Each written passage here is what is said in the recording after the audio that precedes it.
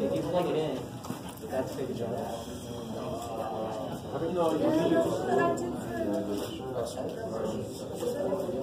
think like you need C for D. I think it's Okay.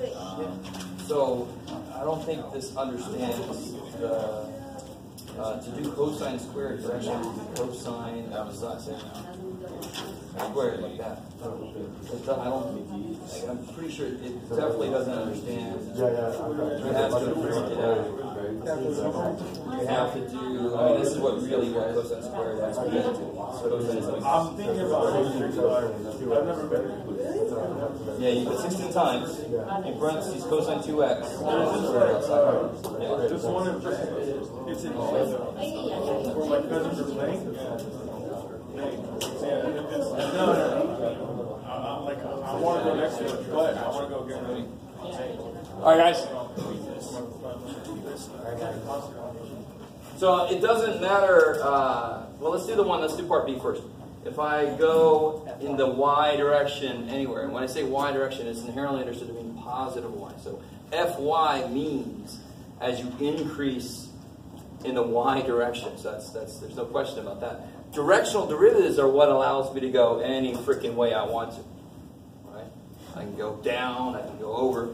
Fy specifically means let y increase. So as I increase my input y component, as I go up, what happens to my outputs? They go down. Everywhere. Anywhere you look, that's going to be true. I like it. Because if you imagine, what does this actually look like if I pull this up and I pull this up to a lower height, pull this up to a lower height, pull this up to a lower height, and then eventually they're below the xy plane when they get negative? That's really what the surface looks like. Right? So as I move up, I'm actually going down that bowl. I like it. So that would be negative for part B. And then Fx at A is not 0 because the tangent would be this, so I'm definitely not going in that direction. So Fx at A, and some of you guys are a little bit, it doesn't hit this guy, but who cares? As you move in, my heights decrease. That's it. If I were moving out, my heights would increase. So it must be negative this way.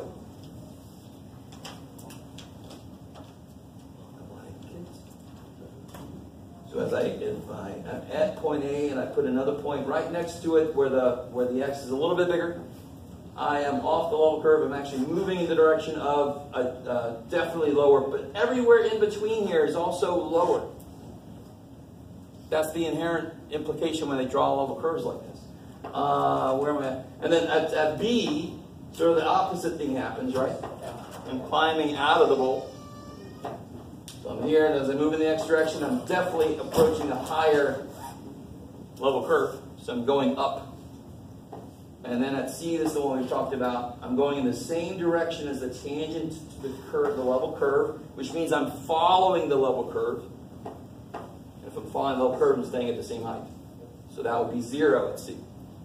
Okay, like it. So Fx really is, as I change my x, what is my output doing? It is actually it's the exact same derivative we did in Math 180. Just now x and z, right? Fy, the same idea.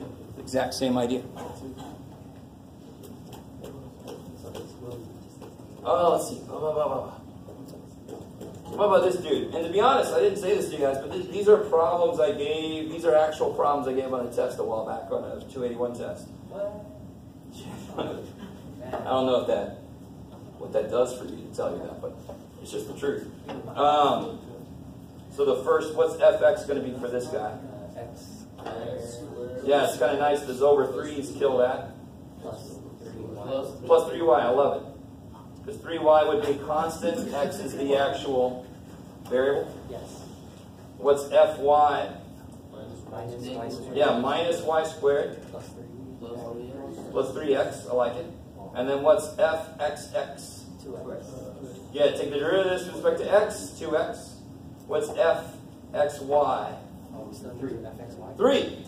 And you take the derivative of this with respect to y, that's what that means. And then what's, you got it, what's fyx? Should be 3. Yeah, it should be 3, and thankfully it is 3. Why should it be 3? Why did John say that? Because y is a constant and x is variable. Yeah, Clairaut's theorem, right? This is a nice, well-behaved function, so these mixed partials should be equal to each other, mixed second partials.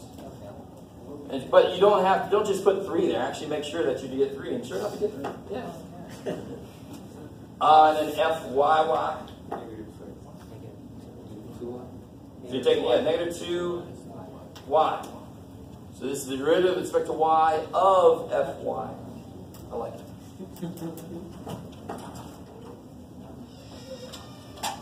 Now this one is a conceptual question in the beginning, but then you have to actually follow with the work. Conceptually, what direction do I go to climb the fastest? The direction of the gradient. And then find the gradient at that point now. So we have already done all the work I need for the gradient in general, right? That would be x squared plus 3y, comma, 3x minus y squared. So what is the gradient at 2, negative 1? What is that? X squared? What? Plus 3y. What's happening? Fx and fy. This is fx, comma, fy. That's what the gradient is, right? I like it. And you got your fx and you got your fy. So what is the gradient at 2, negative 1? It'll be 4 minus 3. 1. And then this will be 6 minus 1. 5. So what direction would I go in order to climb the fastest? In the direction of that vector. Let me stop there for a second. Y. Was that a y? Yeah. So again, let me ask you. Let me see if you get. Kevin, did you do the next one? No, not yet. Oh. I was working on the point. The directional derivative in the direction of some unit vector is defined to be the gradient at that point, whatever point we're talking about, dotted with the unit vector. Right? When is the dot product the biggest? When the two vectors involved are parallel. So if I choose my direction to be parallel to the gradient vector, I'm going to make my derivative the largest it could be. So please let that be simple. The dot product being maximum, we've known that since we learned the dot product.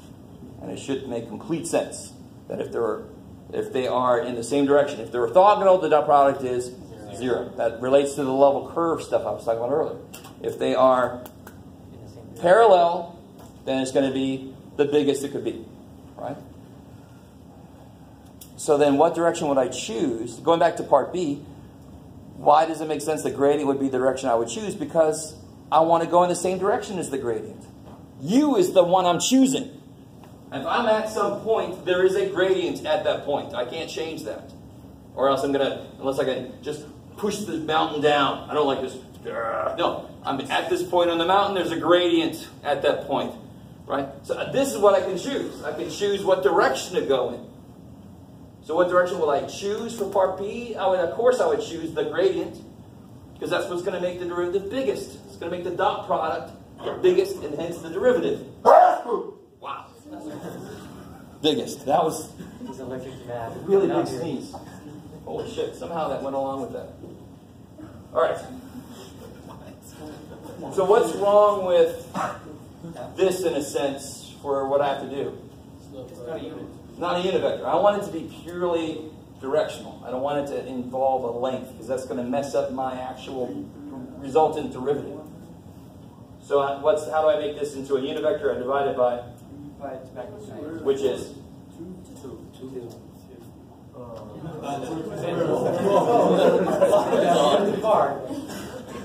Right, 3 squared plus 1 squared. Okay. So you guys just got a little too hopeful. So then I got my gradient. I dot it with my unit vector that represents my direction I want to go in. And what do you end up with? 8 over root 10. Yes, 8 over root 10. That should be math that you desperately want me to ask you. Yes. That's the easy math. If you can't say that, you should come see me. And then finally we got this. If I'm you, I would double check and make sure that that's the actual output. Or you can just trust me. How do I find the equation of the tangent plane at this point? Yeah, I've already got 1 and 5, right? Yep. So fx at that point is 1. Fy at that point is 5. And the tangent line equation is this business, just to put it down very quickly. So z minus what? Plus 3. Yeah, so z minus negative z plus 3 equals, X minus 2. what is fx at that point? X squared plus 2. You guys are so on. 1. Yes, 1. Did we already do the work? Yeah. What's the gradient composed of? Fx at the point, And Fy at the point. What do I need for the tangent plane? Fx at the point, oh shit, already got it, it's 1. So you guys have to, you understand that this is going to happen naturally, plus I also make sure it happens. What you've done here helps you here, you've already done the work here, don't do it over again here. If you do, that's your choice, you're making the test longer than it should be. Right? So this is 1, x minus what? 2. Plus 5, y minus plus 4. Good. And then you can clean it up. You make it z equals x plus 5y minus 2 plus 5 minus 3 is 0. It's kind of nifty. So that plane happens to go through the. That plane happens to go through the origin. Thank you. There's no. Right? Because it's just like y equals 3x goes through the origin. That goes through the origin. There's no shifting. All right, that's plain. So, have a good spring break. I'll have the answer key for the practice test on Monday. Test is on Wednesday when you come back. Stop by tomorrow if you want to pick up your graded quiz. Oh, another one of these? Sure.